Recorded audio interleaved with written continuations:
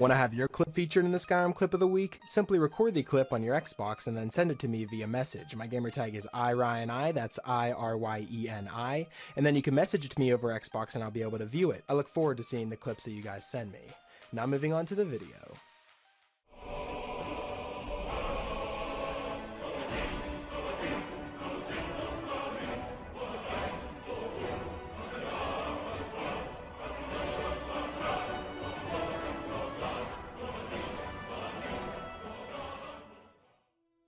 Hey, what's up guys, it's Ryan, and welcome back to another episode of Modded Monday. We're on week number 272 now, guys. I've picked out 5 new mods for you guys to check out, and perhaps add them to your load order if you find them interesting. But like always, before we jump into them, I want to remind you guys that I'm partnered with GamerSupps, which in my opinion is the best energy drink on the market, so if that sounds like something you're interested in, be sure to check out the link in the description where you can go to their store page, and you can also use the code RTD for a 10% discount on all your purchases. I also want to say, don't forget to subscribe so you don't miss any brand new mods each and every single week. Now that all that's out of the way, we can jump into this week's mods, and starting us off at our number 5 spot, we have a complete overhaul of Winterhold. This is ClefJ's Winterhold, and the mod page reads that Winterhold is the former glory capital of Skyrim, seat of the High Kings. Swallowed by the sea, but what is dead may never die. The mod creator's taken a fancy to Winterhold lately, especially since the lovely JP Steele's new assets dropped. With his permission and that of others, I give you a uniquely ClefJ lore-friendly experience of the once great hold. Using the basis of the Elder Scrolls Arena, where the college was the heart of the city, they've designed this mod as if it's a small corner that was repurposed after the Great Collapse. And in total, this new overhaul of Winterhold comes with new building assets from various mod authors. The Jarl's Longhouse is now a proper fort for an ambitious Jarl.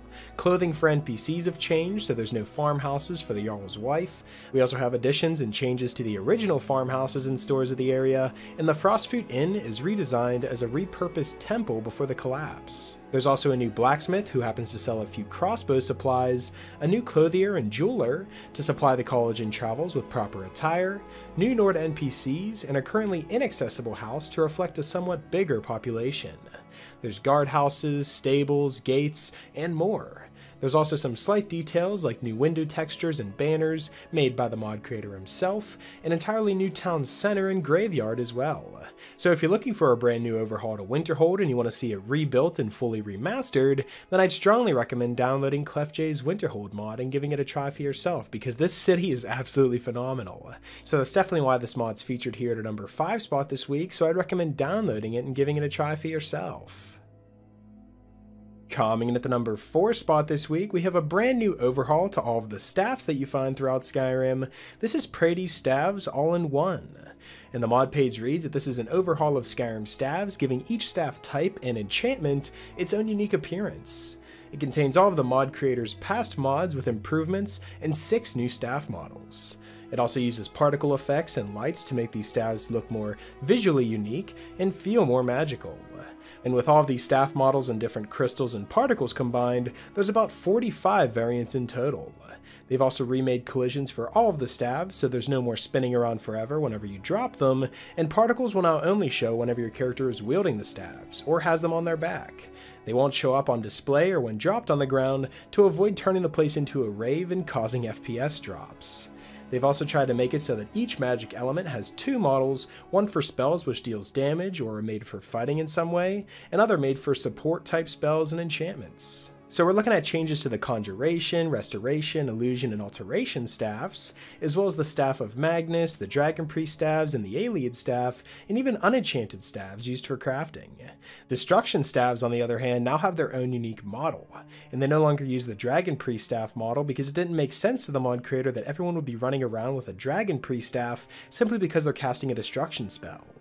And this also makes the Dragon Priest staves more rare and unique, rather than them appearing all over the place. And each staff also has its own unique crystal and particle effect based on the spell it casts, so there's so much to unpack here whenever it comes to staves. I never thought that they would completely transform everything as well as add more variants into the game. Like I said, over 45 variants of staves you can find all throughout the game, so if you're playing as a mage in your next playthrough, this would definitely be a mod I'd tack on there, because I myself, I never really use staves too much, but there's tons of mods out there that improve staves, give you more magicka whenever you're using staves. I know we've covered a mod that does that in the past. Staves in Skyrim I feel like aren't used or appreciated enough in Skyrim, so it's great to see mods like this come out and completely transform everything and add more variants that you can find and just give you a whole new arsenal of staves to wield. This is just a great thing to see added to Skyrim because the staves really needed some attention.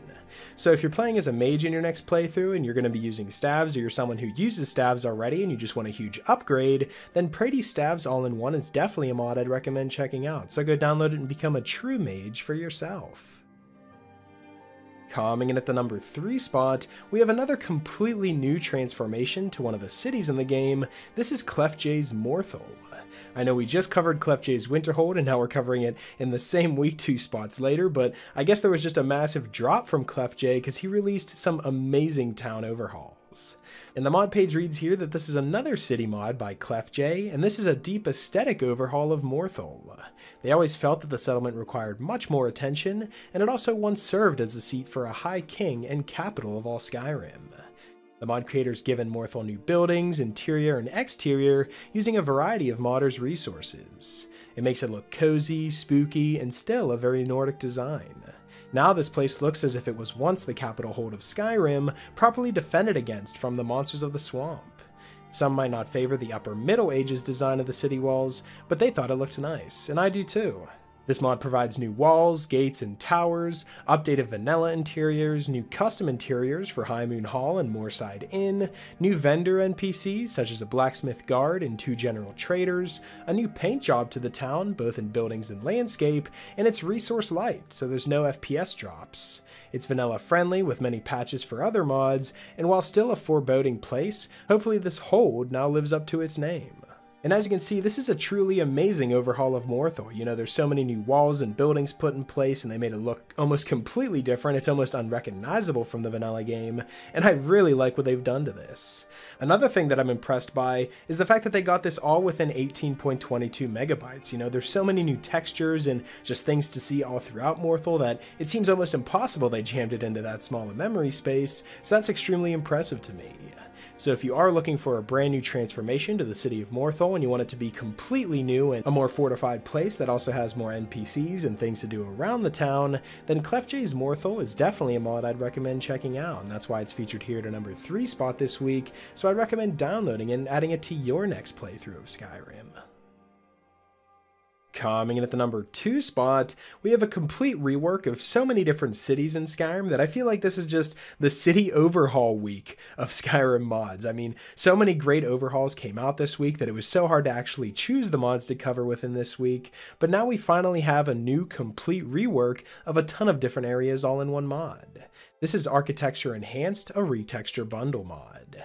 And this mod contains 4K renditions of Riften, Windhelm, and Whiterun, as well as the Stony AF, Markarth, and Dwemer Ruins mod that we covered a few weeks back, and even the Sublime Solitude, a HD rework mod. Finally, you also have the Photorealistic Farmhouses mod as the icing on the cake here. So there's so much to be covered, you know, Riften, Windhelm, Whiterun, Markarth, Dwemer Ruins, Solitude, and Farmhouses, all within one 400 megabyte mod, and these are some very impressive and high quality textures as well. And if you did happen to notice, it doesn't cover Winterhold or Morthal, so that does mean that you could get ClefJ's Winterhold and Morthal and this mod, so with all 3 of those mods put together from this week, we have a complete transformation of every single city in Skyrim, and I absolutely love that. And a little note from the mod creator himself, he says that this is a retexture of all of the major cities, with an extra treat for the farmhouses in 1K textures. It will be compatible with 99.9% of the mods out there since it's just retextures, meaning you can safely put it below any other textures that you may have. Now as you can see, these new renditions of these cities look absolutely phenomenal.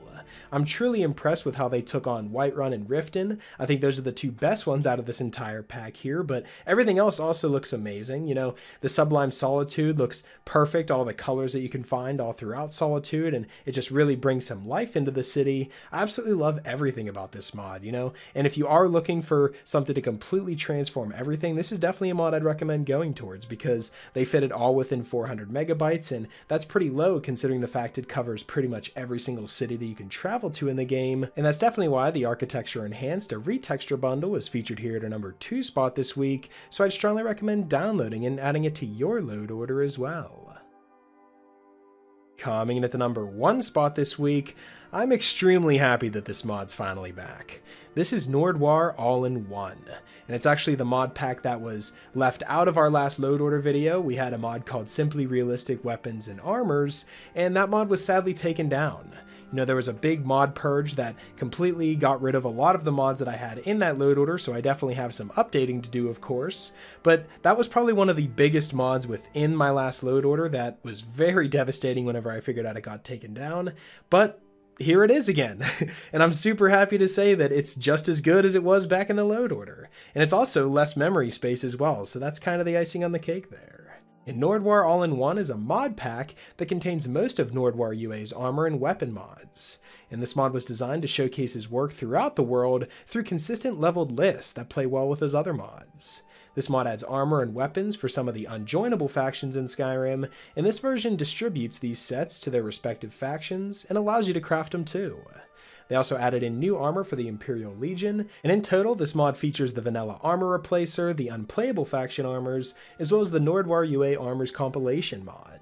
So this is a mod pack of other mods, all jam-packed into one big 827.12 megabyte mod, and it features all of the weapons and armors that we missed out on since that last mod got taken down. So this is definitely a great day in the Skyrim modding community. This mod is finally back. I don't know if you guys were missing this mod, but I for sure was. And I've been looking for new armor mods that are all in one, and you don't have to completely just download a ton of different armors and pile them up in one big section. I always like having just one armor mod that kind of has the same style with everything, so you're not mixing and matching different themes so they don't clash and everything still feels lore friendly. This is a perfect mod to do that, because not only does it cover all the armors in Skyrim, but it also leaves most of the vanilla ones in too.